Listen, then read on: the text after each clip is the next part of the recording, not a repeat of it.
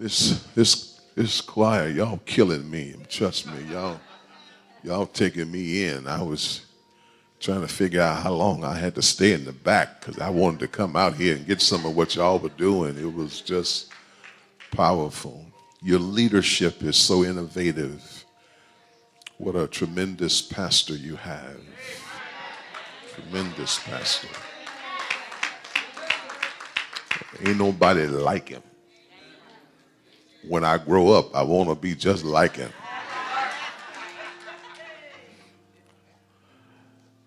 Y'all, he's short in stature, but tall in wisdom. And whenever you find a man of God who loves the people of God like he does, he's a shepherd. I feel like changing my sermon right now. In John chapter 5, if you will, start with me at verse 1. After this, there was a feast of the Jews, and Jesus went up to Jerusalem. I'm reading from the ESV version.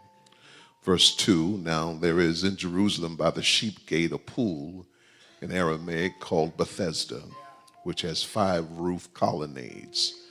In these laid a multitude of invalids, blind, lame, and paralyzed. One man was there who had been an invalid for 38 years. When Jesus saw him lying there and knew that he had already been there a long time, he said to him, do you want me to be healed, or do you want to be healed, rather? Sick man answered him, sir, I have no one to put me into the pool when the water is stirred up, and while I'm going, another steps down before me.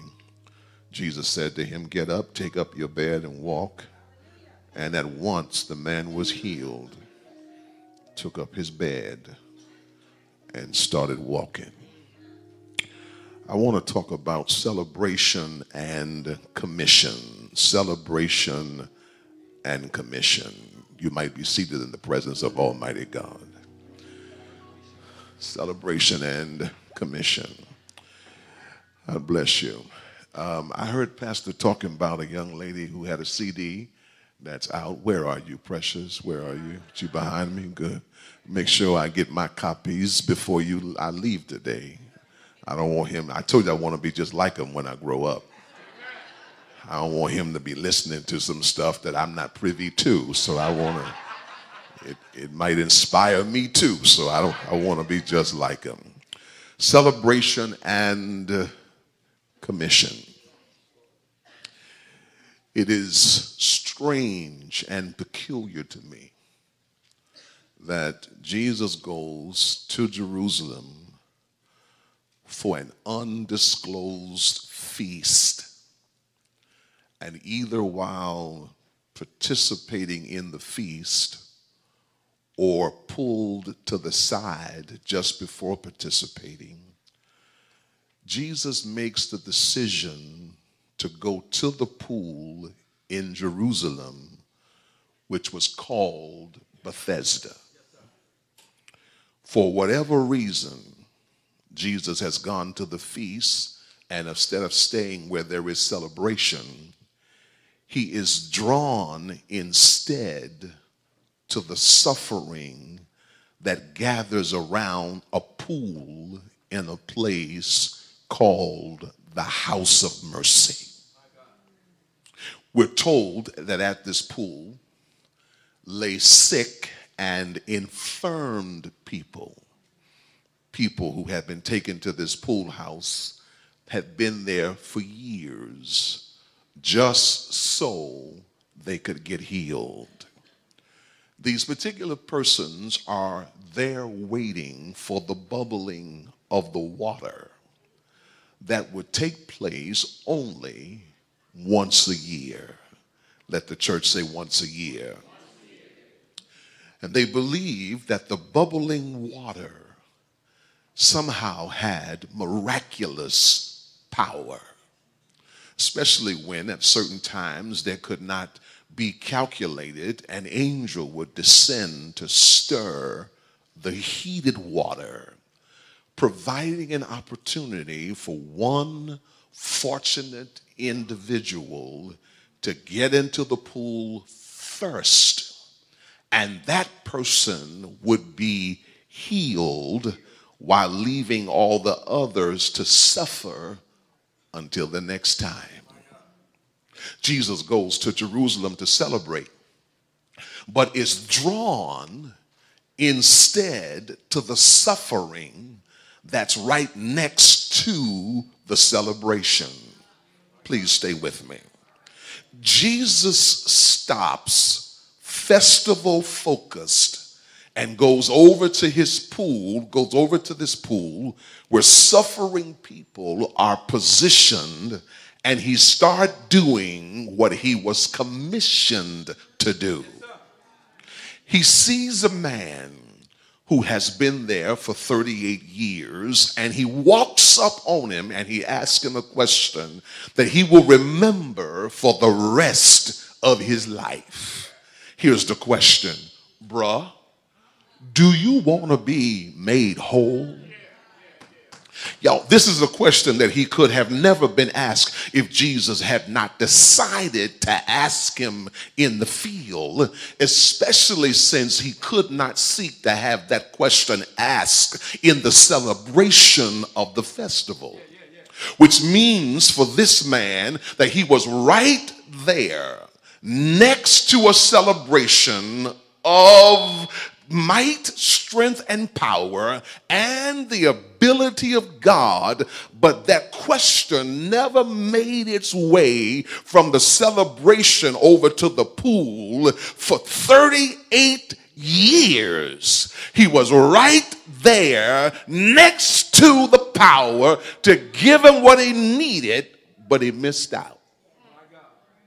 38 years, he's done this. This question never left the celebration, never traveled to Bethesda where there were suffering people listening to the festival sounds right next to them. This undisclosed feast, no doubt, is a gathering of grateful Jews to honor God for some historical moment, which God demonstrated in a powerful and miraculous way. His power to promote and protect and progress his people. They're there celebrating that. And while they're there celebrating, Jesus goes to Jerusalem to go up to the feast, but he ends up over at the pool. Now, y'all smarter than me, so let me just ask this question. How do you end up over by the pool that's full of suffering when you intended to go to the feast? How do you end up, y'all, over at the pool of disability when you intended to go to the party?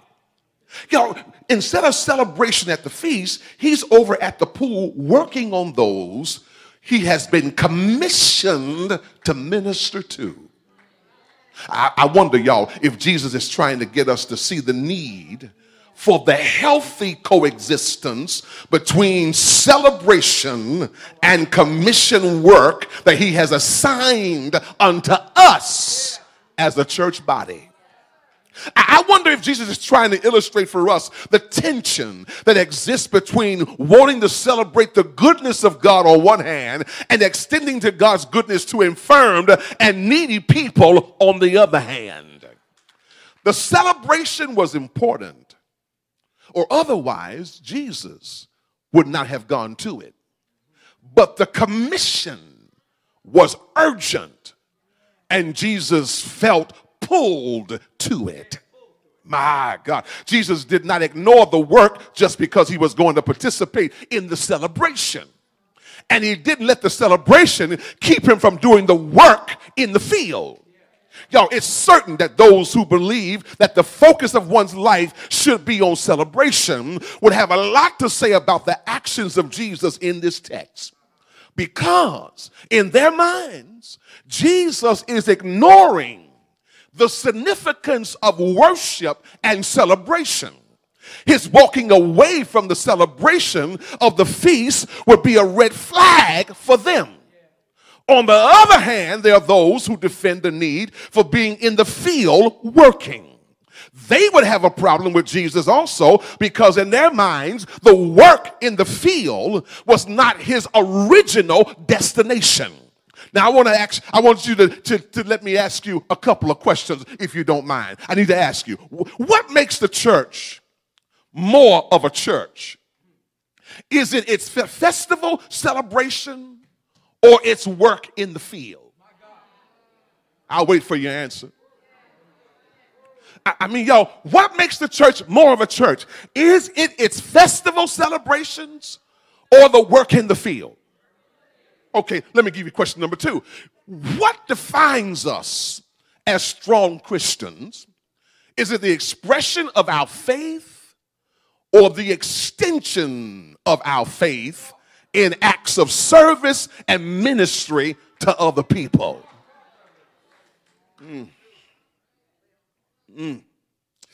Wow. Okay, let me do this one. You didn't like the first 2. Let me see if you like this one. Are you more holy because you praise and worship in the temple? Or is your holiness displayed in your outreach and evangelism in the marketplace? Y'all ain't gonna like me, but I came to help you today. Let me ask you this one, okay? All right. Are you closer to God because you focus on celebrating in his honor? Or are you closer to God because you focus on offering field work in his name? I want to suggest, y'all, there's tension in trying to answer these questions, and it's not easily resolved by simply stating what your individual preference might be. This tension exists for Jesus as he walked the tightrope trying to balance his loyalty to the temple and the kingdom crashing in of God's reign here on earth. The Apostle Paul would also have to deal with this as he was attempting to take the gospel from its festival centrality among the Jews and scatter it in the field of the Gentiles' existence. And the tension is also before us as we start celebrating 66 years of worship and witness. And the question I raise is, how are we managing the tension? Is friendship? I want to suggest to us that the same tension that was raised then is the same tension raised now. Y'all, is there to be a relationship between the festival celebration and field ministry labor? If it is, what's our role in that?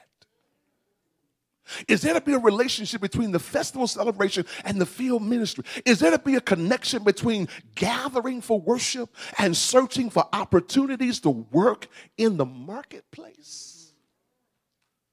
Unfortunately, y'all, many new converts have seen so little field work that they actually believe that spirituality is only about celebration and never about work. Y'all, we're too busy praying about what we want God to do over at the pool rather than taking from our celebration and going over to the pool myself and let God use me to do some work. Y'all ain't gonna help me, but I'm coming for you. Jesus models for us that God draws us to the pool. He draws us to the feast so that he can send us to the field. Y'all missed it. I say he draws us to the celebration so he can send us out to the field. See, Jesus models for us that God draws us to the celebration so he can send us to do what he has commissioned us to do. See, I do think that the church has become very responsive to the call to gather for celebration. That much care and concern has been placed on festival preparation, festival performance, stage props, and what we hope to emote from the attended audience that gathers. at the same time, there seems to be a strange anemia of kingdom presence in the field where the infirmity is gripping and imprisoning the lives of far too many people. Listen, y'all, whatever your address is, I promise you that right in your block, you're going to find Bethesda. There are some hurting people right around you, and it's not enough for you to just enjoy gathering for the celebration, and you're not going to do any work in the field. I often wonder, y'all, if the decline in America church, as stated by the statisticians like George Bonner, who has done extensive research on the church, I wonder if the decline in church membership in America might be connected in some way to the unwanted diagnosis: overdose on celebration, anemia in field work. Could it be that nobody is taking the celebration to the field? I wonder if we look at places like Ferguson, Ohio, Los Angeles, Florida, New York, Texas, Baltimore, and even Washington, D.C., have all become boiling pots of racial profiling and the misuse of law and racial intolerance, resulting in far too many African Americans being murdered, even by our own police officers, but also by our own people. I mean, y'all, right in this neighborhood, 35-year-old gunned down. Yo, what's going on? Could it be because the church has become good at celebrating, but has been anemic at doing field work? I mean, could it be that we are just anemic in doing field work? We are good in shouting, but we can't be found on the front line. Y'all, we're good to shout on Sunday. Then we ought to be ready to, if we can shout on Sunday, we ought to be ready to do some work on Monday.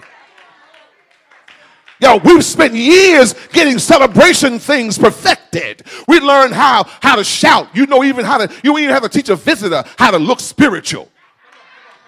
And while we are in here, y'all, we have a healthy coexistence between celebration. We know how to do all the stuff that needs to be done. We know just how to look holy. Look at you right now. Praise the Lord. Praise the Lord. And when you walk out here, I can't get you to speak to the bum or the guy on the corner.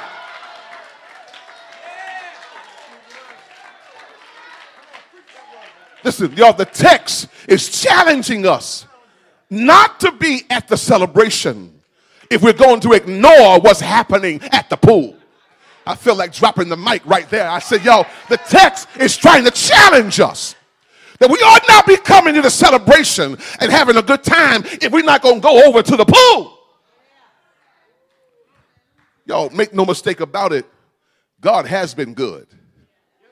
And regardless of who you are, regardless of what you're managing, regardless of how strong your enemies are, y'all, let me help you. Regardless of what you are juggling, regardless of how dark your night might be, God has been good to you. I'll wait for you, y'all on the eve of Thanksgiving. I said, God's been good to you. I know you're going through some stuff, but y'all, we ought to pause for a moment and give God some praise because God's been good to you. God's been good to you. Don't act like God ain't done something for you. I'm looking at you right now. You know God's been good to you. Brought you a mighty long way. God's been good to you. But over at the pool, people need to experience the goodness that we're celebrating. Y'all, this church can't be gathered in strength and then commissioned in field work in weakness. Those of us who are gathered in the church are to take the announcement, God, about the goodness of God to the field, so that somebody in the field can be transformed and changed. Y'all, we ought to take the announcement of the goodness of God from celebration over to the pool and ask somebody, do you want to be made whole? Listen, being mature in the kingdom of God is finding spiritual balance between celebration and commission. Pastor, let me know when my time is up. I'm gonna just go. Listen, I want to lift three things regarding our text. Three things real quickly, and I'll get up out of here. Number one, Jesus doesn't ever want festival gathering to exempt us from field work. I'll do that again for you. I say he never wants festival gathering to exempt us from field work. Please take down the notes. Y'all get it. Hold on to it on the 66 years of your celebration. Jesus never wanted festival gathering to exempt us from field work. He goes up to the celebration, and then he goes over to the pool. While at the celebration is taking place, Jesus is in Bethesda working. Allow me to insert parenthetically, if you ever want to know when worship has gone on too long, if you ever want to know when someone should have given the benediction, if you ever want to know if what you are doing is no longer where God wants you to do what you're doing, let me give you a clue. When Jesus ain't there, it's over.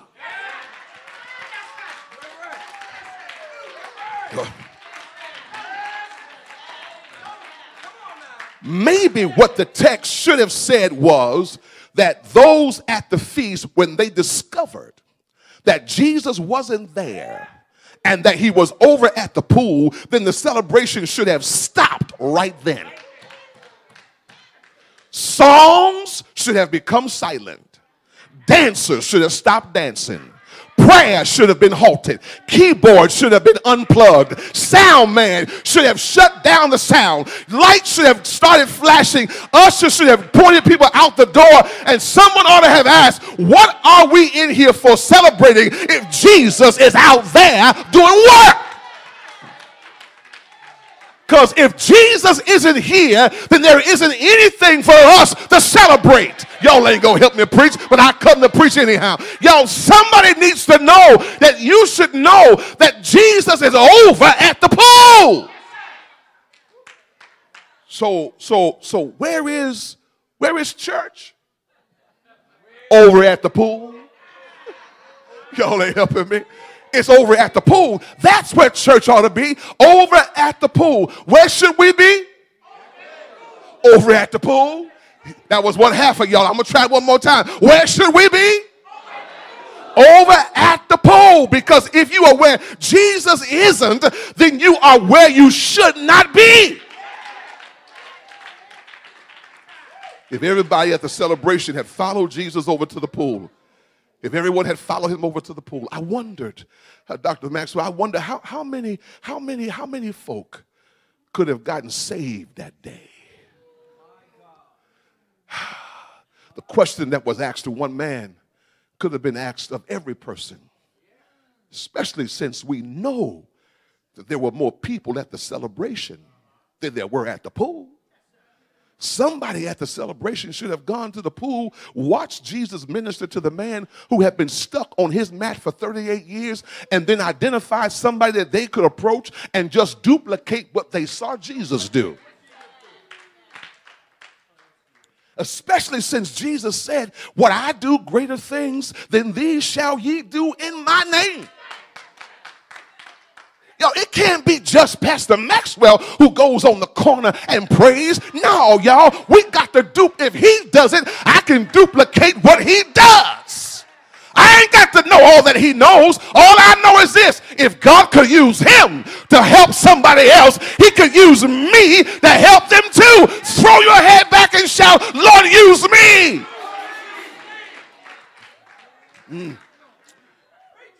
Yo, listen, if Jesus ain't here, if he ain't here, then we ought not be here either. God. I know y'all want to gather every Sunday morning to have church, but let me help you. If God ain't up in here, then y'all, we ought not be up in here. And if he's on the corner where the bar just let out, or where the disco just turned out, or where the club just shut down, that's where we need to be. I know you're saved and sanctified, full of the Holy, but the truth of the matter is, y'all, we ain't that saved. We remember from whence we've come. Therefore, we ought to go back to where Jesus is. Let me go a little further. If Jesus ain't here, if he's not here, then we ought not be here. My God. Somebody at the celebration should have said, if Jesus isn't here celebrating, if he isn't here, if he's not here, then you know nothing is engaged. Nothing is engaged. If he's out there in the field work, I ought to be out there with him. Y'all, let me be real clear. I want to be clear. Jesus has nothing against celebration. I want to be real clear. He has nothing against celebrating. Go ahead and celebrate the goodness of God. Go ahead and worship. Dance. Get your praise on. Sing. Shout.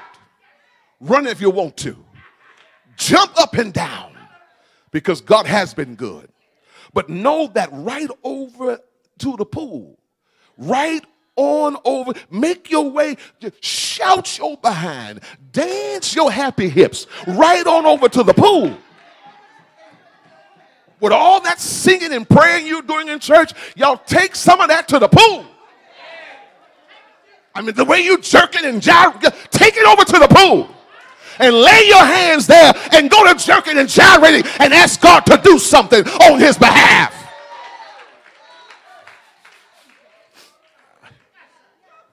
I know you got energy to give God praise, but how much energy do you have for witnessing about him to other people? In this text, Jesus is not, he's not abandoning the celebration. Don't get me wrong, y'all. He's not abandoning the celebration. He's just trying to highlight mission work in the field. Y'all, I hope to energize you all as y'all prepare in celebrating 66 years of being in existence around what your mission is. Your mission has got to be foremost what y'all seeking to do. I already know Maxwell, that Maxwell is so in tune to God that whatever this church's mission is what God told us to do. Go ye therefore into all the world, baptizing them, teaching them, making disciples, y'all. God wants us to go outside of these walls and touch somebody. We got 46 days left before the end of the year. How many? 43. 43 days left. Y'all, if you got 43 days left, you got enough time to get 66 souls saved and bring them into the kingdom of God. I don't know who I'm talking to, but I hear you. I don't know what I'm going to do. Yeah, you step over Negroes every Sunday morning to make your way to church. If you can step over them, you can bring them with you when you come so God can transform their lives. Let me see. How am I doing? Am I all right? I'm all right? Okay. Now, I might not get back, but while I'm here, I might as well do my thing. Just in case I don't come back, it'll be all right. I mean, y'all listen, the second thing the text teaches us, is that you really have to want to make a difference. I just knocked on your door. I'm ringing that bell. You ain't got to answer, but I know you're home. The second thing the text teaches us is that you really have to want to make a difference. So God he's the object of the feast. He incites us to want to make a difference. I need you to see in this text the great length to which Jesus gets involved in this infirm man's life. He listens to the man's excuses patiently, lets him vent his frustration. Watch the text, y'all. He hears the man's expression of pain. He doesn't judge him for the way he feels. Jesus just stays focused on the assigned assignment. I want to suggest to you that I'm almost sure that there were probably a whole lot of easier cases at that pool. Jesus, however, chose a man that had been there for 38 years. I mean, y'all, this man had been there so long, he was confused about what he could do versus what he needed others to do. Y'all missed it. Watch verse 7. Jesus asked him in verse 6, do you want to be made whole? Watch what the man says in verse 7. Which proves, by the way, he's confused. I have no one to put me in the pool. Watch this. But while I'm coming, another jumps in ahead of me. Y'all, the man been at the pool for so long that he's gotten confused about what he can do versus what he needs somebody else to do. Do you want to be made whole? I don't have anybody. Y'all missed it. I don't have anybody to put me in the pool. This is what I need. But while I'm coming, y'all missed it. Y'all, I mean, he says, but while I'm coming, y'all missed it. I'll do it again. He says, I have nobody to put me in the pool. But while I'm coming. Now listen, either you can't do this on your own or you need somebody to help you. The man's been this way for so long until he's confused. He's been at the pool so long that he's confused about what he can do versus what he needs somebody else to do. Now, let me just ask, how are you going to be able to put yourself in the pool but use the excuse that the reason you haven't gotten in the pool is because you're waiting for someone to put you in the pool? So watch what Jesus does. He challenges the man because while there have been a lot of easier cases that could have been eradicated by Jesus, y'all, Jesus chose a man whose sickness had become so cemented because a win may have been secured easier if Jesus had chose somebody else who hadn't been infirmed at the pool for such a long time. But Jesus wanted to make a difference. So he walks right up to him and says, let's not deal with what you need others to do. I want to challenge you around what you can do for yourself. Oh! East Friendship, I want to know something. Do you want to be made whole? Jesus is obviously, y'all, not there just to be present. He's not there just to be present. He's obviously there to make a difference. And we know, in fact, that he does. I wondered, though, if the difference we make to the work that we have been assigned is related to the celebration we participate in. Let me confess, y'all, I live stronger when my worship is better. Oh, God. The celebration becomes critical because it helps to shape us to want to make a difference in people's lives. But the more I'm aware of the goodness of God, the more I want to extend his power to others who don't think things are good right now. You can't make a difference at the celebration like you can in the field doing the work. It's a different purpose for gathering. The celebration has one object of focus, and that's Christ. One purpose for being, and that's worship. And one aim and outcome, and that's glory. Now, I know I hurt somebody's feelings with this because you walked in here saying today, no, I want some attention. I want it to be on me. I want the focus to be on me. Well, that's what you get at the social club meeting. That's what you get at the support group. But when you come to God's house, he is the focus. He gets the attention. He gets the credit and all the glory. So style your hair however you want. Wear whatever name brand clothes you want. Spray whatever kind of perfume or cologne you want. If no one smells it, notices it, compliments on it, or give you any commendation, adulation, or encouragement, don't let that push you from the church because nobody ain't paying you attention anyhow. I ain't here to pay you attention. Because the truth of the matter is, we're not here to pay attention to you. This is the day the Lord has made, and I shall rejoice and be glad in it. If you knew my struggles, if you understood my problems, if you knew my pressures, if you knew what I was up against, if you understood why I can't afford to focus on you, but I got to focus on him. And since he can change my life, since he can change my circumstances, since he died for my sins, since he rose for my justification, I'm going to zero in on him because he's the one. He's the one.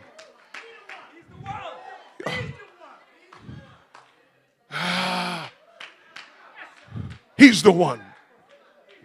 If you can't find that stirring to make a difference, you're going to grow unhealthy on too high carb diet of celebration. You need some protein. God attaches to the protein the field work of which you have been assigned. God shows up in worship to amaze. He shows up in worship to astonish us. He shows up in our worship to anoint us. But then he sends us out to show off through you in the field. He shows up in worship. He shows up off in the field. He shows up in worship and then shows off in the field. The problem, however, is the church has become so addicted to the Lord showing off in church that we don't let him show off in the field. I'm through. Thank y'all for letting me come. Y'all, I'm suggesting to you that y'all, we've got to learn how to let God use us out in the field. You've got to learn how to let God use us out in the field. Any Christian who understands Calvary knows that Jesus has showed off enough that there can be no greater demonstration displayed of the power of God than what happened on the skull-shaped hill. Even if the sun refused to shine, even if the moon drips away in blood, even if the earth reels and rocks, none of these can compare to the demonstration of God getting his son up from the grave after he got him up, y'all, so that we could get out of hell. So when we come to church, he shows up so you can go out here and show off. Let me help y'all. That's more than a hand clap. More than an occasional amen. That's really about giving God some unashamed praise. That's blessing God with all that's within you. And then once he shows off for us, he then sends us in the field and shows off through us to other people through signs and wonders and miracles. If no one is changing on your job, if no one is changing in your house, if no one is changing in your block, it's because you're not letting the Lord show off through you. Woo! He challenges the man. He challenges, listen to the man. He challenges the man to take responsibility for his own life. Says to him, take your mat and walk. Watch this. Yo, take up your mat and walk. Because God has put the answer in you. And not in others around you, but what you need is in you. You don't need anybody, but God, all you need is God to grab the reins of your wholeness. In fact, the pool is not your holdup. A descending angel is not what's preventing you from being whole. It's your inability to take personal responsibility for your own wholeness. The moment you decide that you are sick and tired of being sick and tired, you can grab faith, take up your mat, and go to walking. Jesus tells the man, you didn't wait over at the feast for someone to bring you to me. I brought me to you in the field. And I'm offering an opportunity for you to walk from a place where you've been laying confined for 38 years. Take up your mat. Jesus offers what the celebration teaches that God is able to do. Jesus listens to discern where the man might need God in his life. He challenges the man to meet God at the place of real worship. He lets God deliver the man by not helping him to stand up when he's able to help himself to stand on his own 2 feet. Bible tells us that the man took up his mat. Oh, God. He took up his mat, threw it over his shoulder, walked away from the field. Man, the man took up his mat, threw it on his shoulder, walked away from the field. Now I'm going to ask y'all, because y'all smarter than me. Where do you think the man went? How about this? Straight to the celebration. Can I tell y'all why? Because whenever God does something for you in the field, you have to come back to the celebration and give him praise for all he has done. Which is why nobody ought to have to stand up here in worship and beg you to give God glory. Because if you are still here, you survived another week in the field.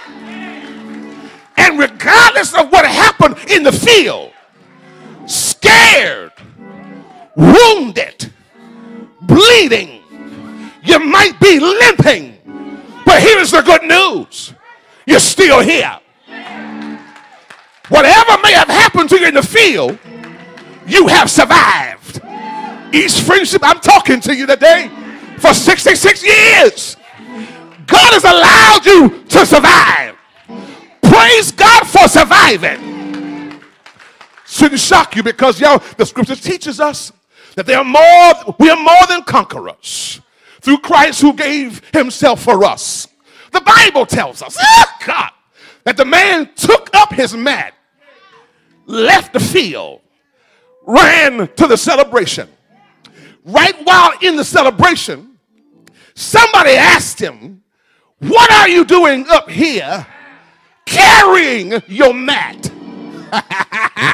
The man replied, because a few minutes ago, that same mat was carrying me.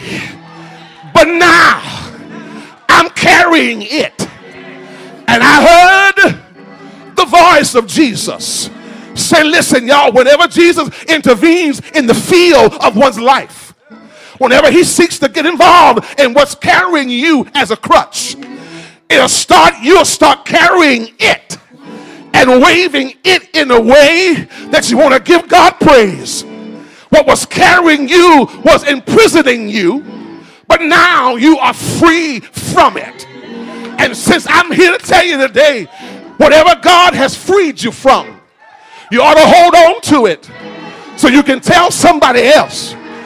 This is why I praise God, because God's been good to me and he's brought me a mighty long way. Lord, deliver me from stuck-up people who keep trying to act like they ain't been nowhere, ain't done nothing. The devil is a liar, because we all have sinned and fallen short of the glory of God. But thanks be to God, God found a way to clean us up. I say he picked us up, turned us around, gave us a new lease on life. And since God's been good to you and brought you out, the least you could do is testify.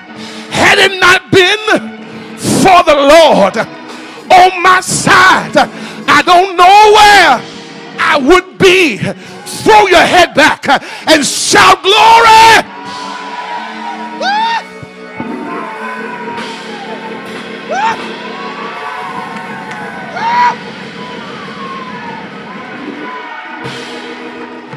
Excuse me. God formed us. Sin deformed us. Schools are supposed to inform us. Prisons are supposed to reform us. But thanks be to God, Jesus transforms us. I'm so glad the Lord changed me. Is there anybody else up in here today and you're glad about it? God turns you around. I said, God turns you around. Could you help me a moment? If you know it was God who turned you around, just turn around. It was God who made a way, took me out of the muck and miry clay, placed my feet on a solid rock to stand.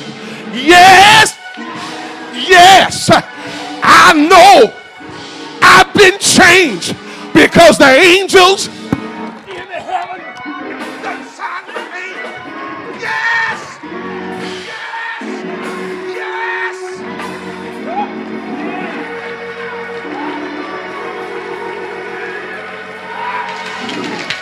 yes.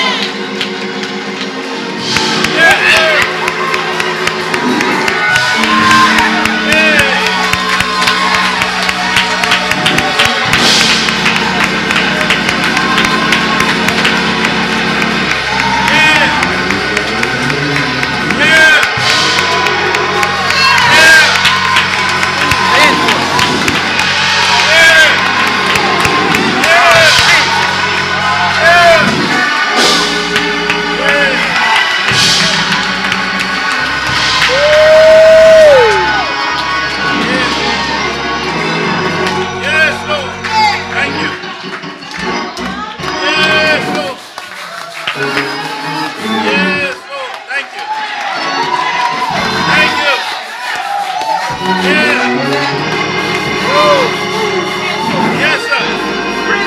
Yes, sir.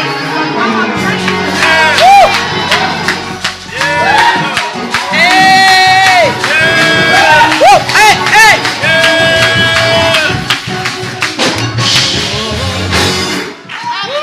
Woo! Hey! Oh, listen, if I could get everyone to stand for a moment. Hallelujah! Yes, thank you. Yeah. Listen, Hallelujah. I tried to say this the best I knew how, but listen. God didn't save you to keep what he saved you from to yourself.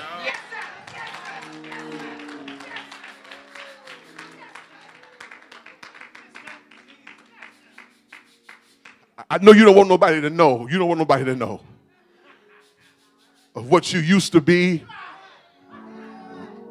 and what you used to do. But let me help you. If God could save you, he can save your neighbor.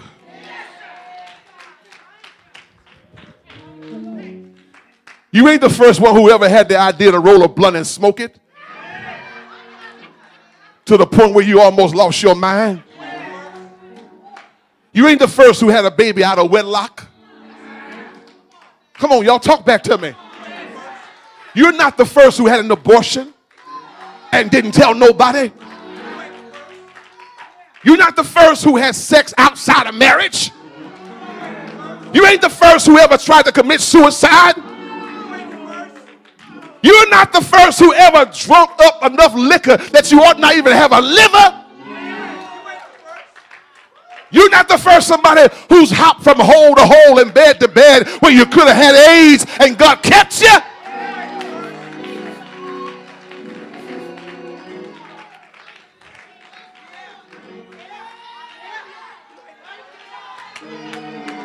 Oh, I know you're saved now. Got nice shirts on. I'm on the ministerial staff. I'm one of the pastors. I know you're saved now, but baby, don't let that shirt fool your behind. Behind that shirt is a past. And all he wants is for some real people to stop trying to be all a superficial saved and all that. Just be real. Child, God saved me. Brought me a mighty long way.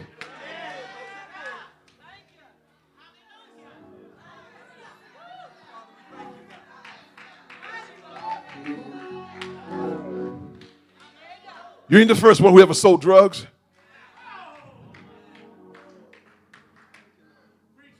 I wish I was at home. I could say it like I really want to say it. See where I pastor y'all, I just go ahead and tell them, you ain't the first one who gave up some to get some money to feed the children.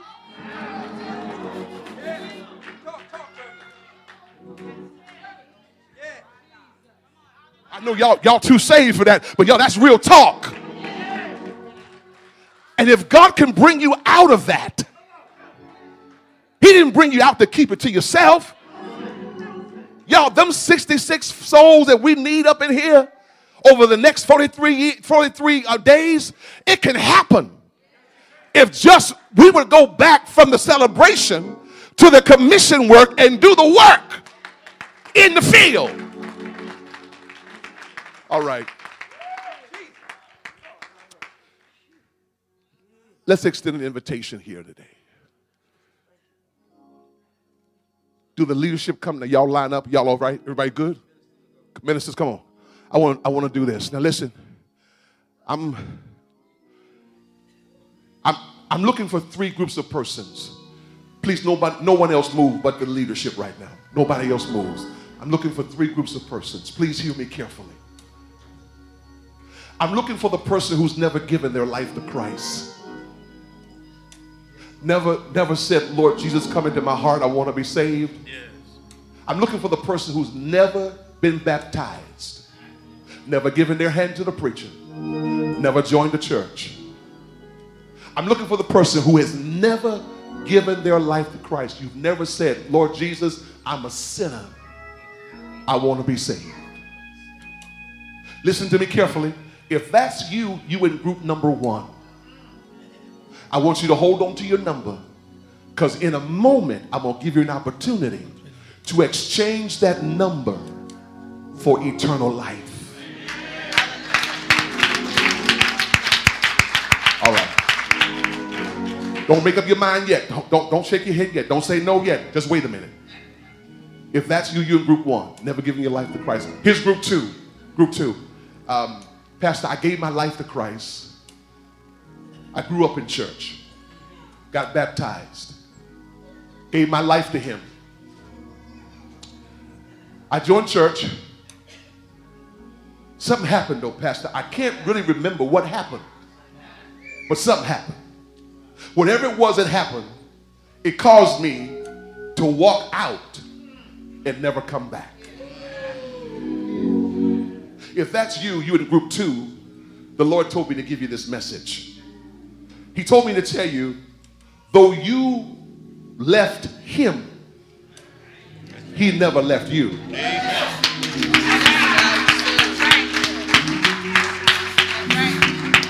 He's married to the backslider. So if that's you, you're in group 2. Hold on to your number, because in a moment, I'm going to give you an opportunity to exchange it for restoration.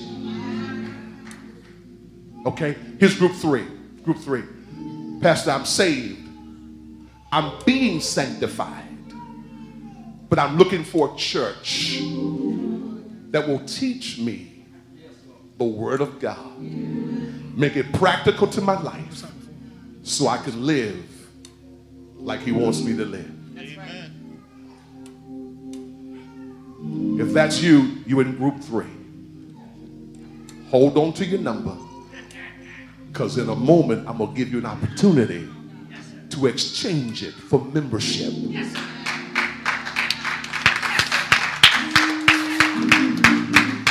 Now, let me just say this. Let me set the stage. Listen, don't pay these folk no mind. Because ain't none of these folk out of hell or heaven to put you in. None of them. I don't care how old you are. I don't care how young you might be. If you want to receive the Lord Jesus Christ today, you can. Now listen, if you're here and you're in group 1, group 2, or group 3, I don't care who you are. Don't care what you have on, where you come from. It doesn't matter. Doesn't care what you've done, what you're doing. Doesn't matter. All that matters is what you do from this point on. Yeah. If you're here in group 1, 2, or 3, I want you right now, walk down this aisle. I'm waiting for you. Walk out from wherever you are. Say, you're talking to me. You're talking to me. Come on. You're talking to me. I see you coming. I see you coming. I see you coming.